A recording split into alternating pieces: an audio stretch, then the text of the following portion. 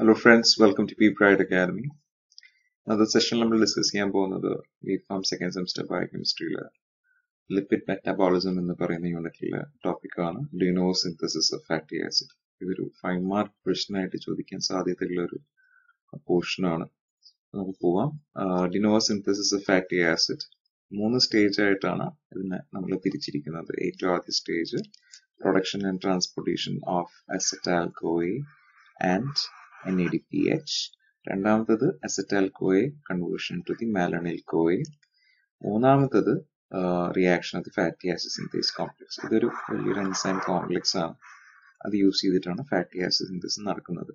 പക്ഷെ നമുക്കറിയാം fatty acid synthesis നടക്കണമെന്നുണ്ടെങ്കിൽ അത് ആവശ്യമായിട്ടുള്ള ആൾക്കാർ രണ്ടുപേരാണ്. ഒന്ന് acetyl-CoAയും ഒന്ന് NADPH. ഇത് രണ്ടും ഉണ്ടാകുന്ന സൈക്കിൾസ് നമ്മൾ ഇതിനു മുന്നേ പഠിച്ചിട്ടുണ്ട്. അപ്പോൾ അതെവിടെയാണ് നടക്കുന്നതെന്ന് നമുക്കറിയാം.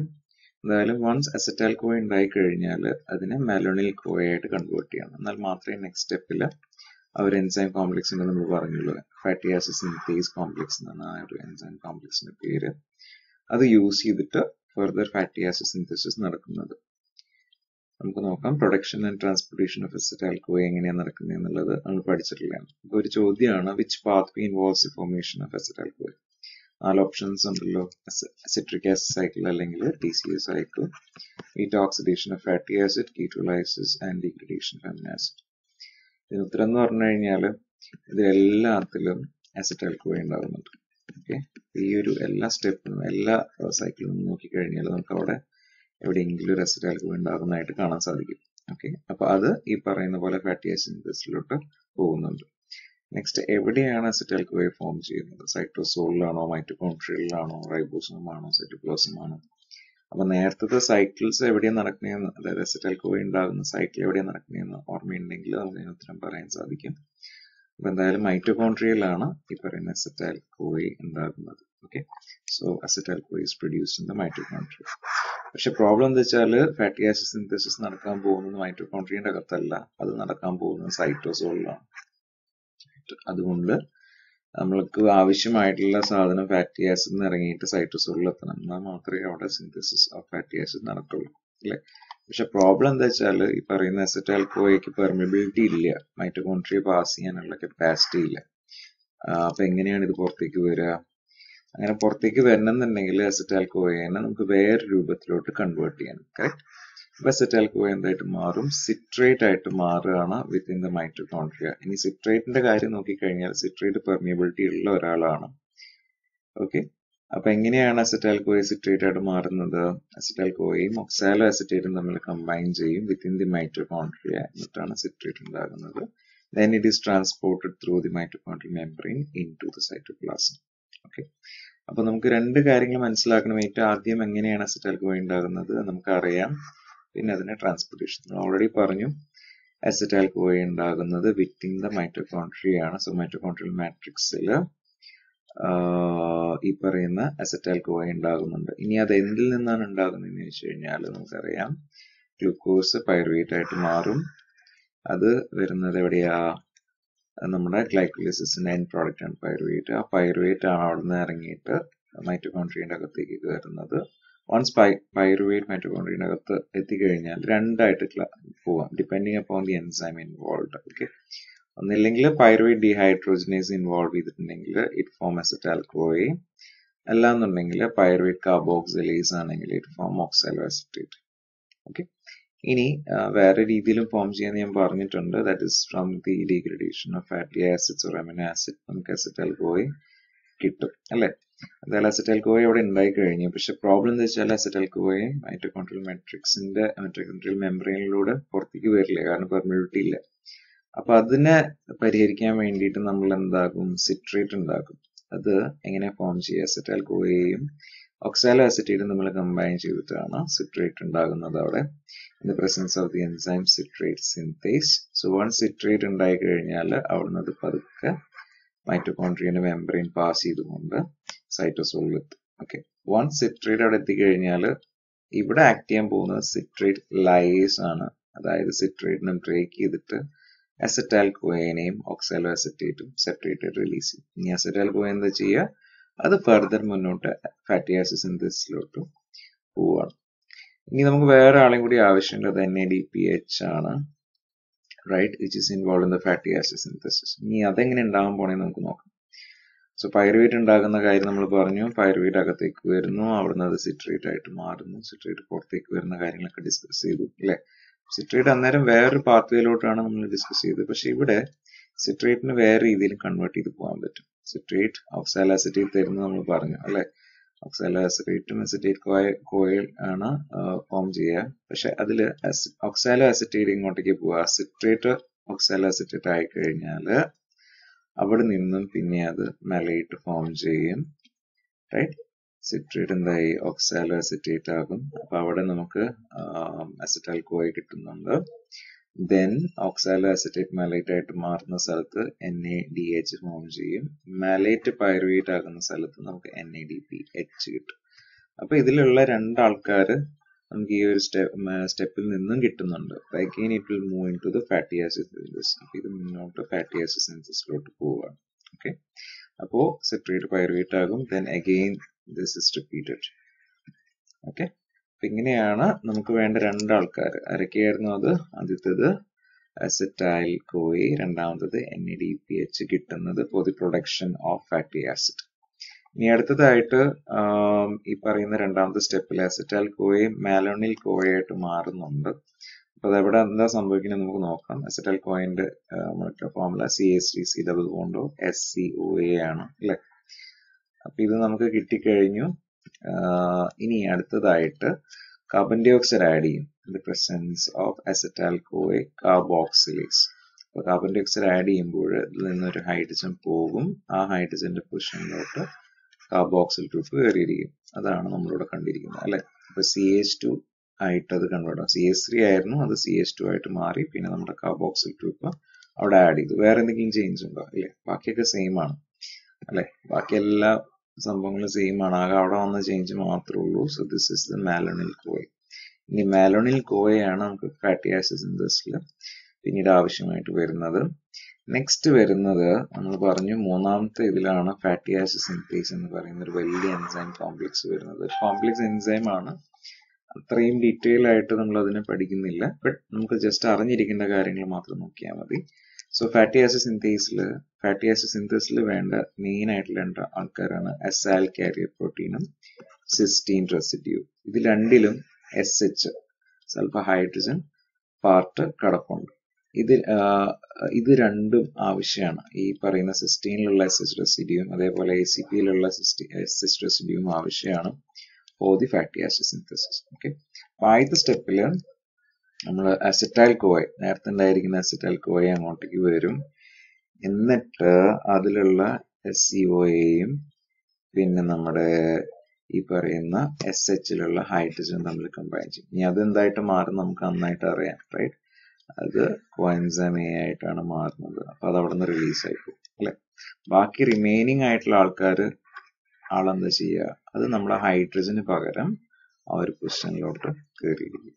ഓക്കെ, അതാണ് നെക്സ്റ്റ് സ്റ്റെപ്പിൽ നമ്മൾ കാണാൻ പോകുന്നത്. So in the presence of acetyl Koya trans acylase, നമ്മൾ നേരത്തെ കണ്ട അസറ്റൈൽ പാർട്ട് ഇങ്ങോട്ട് കയറിയിരിക്കുകയാണ്. Okay, so C double ബോണ്ടോ CH3 part ആ ഒരു Hനെ റീപ്ലേസ്, ഇവിടെ ഒരു H ഉണ്ടായിരുന്നു അല്ലെ, ആ ഹൈഡ്രജനെ റീപ്ലേസ് ചെയ്തിട്ടാണ് ഇപ്പൊ അവിടെ ആള് കയറിയിരിക്കുന്നത്.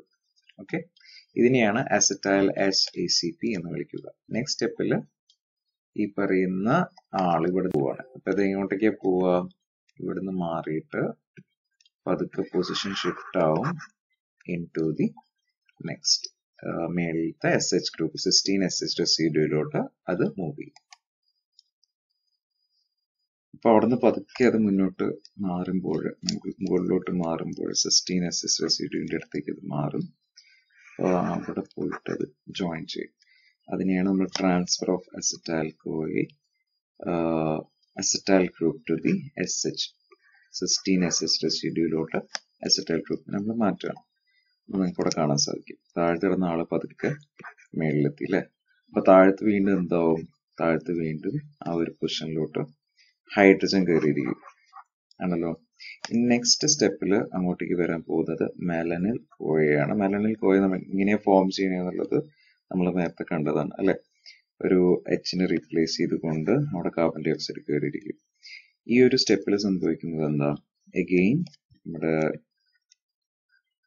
OH ഉണ്ടാവുകയാണ്. എങ്ങനെയാണ്? ഒരു ഹൈഡ്രജൻ SHന്റെ അവിടെ നിന്ന് എടുക്കും, ബാക്കി അതും തമ്മിൽ കമ്പൈൻ ചെയ്തിട്ട് അവിടെ നിന്ന് അത് HSCOA അല്ലെങ്കിൽ OH അല്ലെ, അതേത് രീതിയിൽ നിങ്ങൾക്ക് താല്പര്യമുള്ള പോലെ പറയാം, കോഎൻസൈം ആയിട്ട് മാറുകയാണ്. അത് അവിടെ നിന്ന് റിലീസ് ചെയ്യും. ബാക്കി റിമൈനിങ് ആയിട്ടുള്ള ആൾക്കാർ വീണ്ടും എന്താ ചെയ്യുക? ആ ഒരു പൊസിഷനിലോട്ട് കയറിയിരിക്കും അല്ലെ. എച്ചിനെ റീപ്ലേസ് ചെയ്തുകൊണ്ടുള്ള ബാക്കിയുള്ള പൊസിഷനിലോട്ട് ബാക്കിയുള്ള ആൾക്കാർ, ഇവിടെ റിമൈനിങ് ആയിട്ടുള്ള ആൾക്കാരുണ്ടല്ലോ, അവര് പതുക്കെ അങ്ങോട്ടേക്ക് പോയിരിക്കും, റീപ്ലേസിങ് ഹൈഡ്രജൻ. ഓക്കെ, അപ്പൊ അവിടെ നമുക്ക് കാണാൻ സാധിക്കും എൻസൈമിന്റെ പേര് മെലനിൽ കോയെ ട്രാൻസസൈലേസ് ആണ്. Okay, so acetyl S enzyme എന്നായിരുന്നു ഈ ഒരു ഇതിന്റെ പേര്. ഇത്രയും ഫോം ചെയ്ത ആളുടെ പേര് അസറ്റൈൽ എസ് എൻസൈം ആണ്. ഓക്കെ, അപ്പൊ ഇനി അത് മുകളിലേക്ക് മൂവ് ചെയ്ത് കഴിയുമ്പോൾ അല്ല, അതിനെ റീപ്ലേസ് ചെയ്തുകൊണ്ട് അവിടെ വരുമ്പോൾ എന്താ സംഭവിക്കുക? നമ്മൾ നേരത്തെ കണ്ടു, നമ്മുടെ മെലനിൽ കോയയിൽ ഉണ്ടായിരുന്ന ഭാഗം അവിടെ വന്ന് ജോയിൻ ചെയ്യാണ്. ഓൾറെഡി നേരത്തെ അതിന് മുന്നത്തെ സ്റ്റെപ്പിൽ മേളിലുള്ള എസ്എച്ചിനെ റീപ്ലേസ് ചെയ്തിട്ട് ഇങ്ങനെ ഒരാൾ കയറിയിരിപ്പുണ്ട് അല്ലെ. നമ്മുടെ അസറ്റൈൽ ഗ്രൂപ്പ് അവിടെ മേളിൽ കയറിയിരിക്കുന്നത് നമുക്കറിയാം. ഇപ്പൊ ആണെങ്കിൽ മെലനിൽ കോയിൽ ഉണ്ടായിരുന്ന ഒരു പാർട്ട് കൂടി അങ്ങോട്ട് കയറിയിരിക്കുകയാണ്. ഇതിനെ വിളിക്കുന്ന പേരാണ് acyl മെലനിൽ enzyme. Okay, next step ഒരു ഡീകാർബോക്സിലേഷൻ സ്റ്റെപ്പാണ്. അത് എവിടെ നിന്നാ പോവാ നമുക്ക് മോളിക്യൂൾ കാണുമ്പോൾ തന്നെ മനസ്സിലാവും അല്ലെ. അപ്പൊ അവിടെ നിന്ന് അതൊരു CO2 ആയിട്ട് മാറിയിട്ട് അവിടെ നിന്ന് പോകും. ഓക്കെ, റിമൈനിങ് ആയിട്ട് എന്താണോ അവിടെ ഉള്ളത്, അപ്പൊ CO2 അവിടെ നിന്ന് പോയി കഴിഞ്ഞാൽ റിമൈനിങ് ആയിട്ടുള്ള കാർബൺ ഒരു നെഗറ്റീവ് ചാർജ് കിട്ടും. അപ്പോ അതാണ് നമ്മളിവിടെ മെൻഷൻ ചെയ്തിരിക്കുന്നത്. ഓക്കെ, ആ CH2 ഒരു നെഗറ്റീവ് ചാർജ് കിട്ടും അവിടെ, കാരണം അവിടെ നിന്നുള്ള കാർബൺ ഡൈ ഓക്സൈഡ് റിലീസ് ആയിട്ട് പോയിട്ടുള്ളത്. ഇതിനെയാണ് ബീറ്റ കീറ്റോസൈൽ ACP എന്ന് വിളിക്കുന്നത്. ഇനി അടുത്ത സ്റ്റെപ്പിൽ രണ്ട് കാര്യങ്ങൾ അടുത്ത സ്റ്റെപ്പിൽ നടക്കുന്നുണ്ട്. ഒന്നൊരു റിഡക്ഷൻ നടക്കുന്നുണ്ട്, രണ്ടാമത്തത് അവിടെ നിന്ന് ഒരു റീലൊക്കേഷൻ നടക്കുന്നുണ്ട്. അപ്പൊ എവിടെയാണ് റിഡക്ഷൻ നടക്കുന്നതെന്ന് നമുക്ക് നോക്കാം. ഈ മോളിക്യൂൾ ശ്രദ്ധിക്കുക, അതിന്റെ കാർബൺ കൂടി ഒന്ന് ശ്രദ്ധിക്കുക. ഓക്കെ, ഈ ഒരു കാർബൺ കൂടി ശ്രദ്ധിക്കുക. അപ്പൊ ഇവിടെ ഹൈഡ്രജൻ ആഡ് ചെയ്യുന്നുണ്ട്. ഇനി ആ ഹൈഡ്രജൻ എവിടെ നിന്നാണ് വരാൻ പോകുന്നത്? അത് NADPH എന്നാണ് വരാൻ പോകുന്നത്. ആ ഒരു NADPH ആണ് ഹൈഡ്രജൻ റിലീസ് ചെയ്യുക. ആ റിലീസ് ചെയ്യുന്ന ഹൈഡ്രജൻ പതുക്കെ ആ ഒരു കാർബണിന്റെ അടുത്തേക്ക് പോകും. അപ്പൊ അവിടെ സംഭവിക്കാൻ പോകുന്നത് റിഡക്ഷൻ സംഭവിക്കും.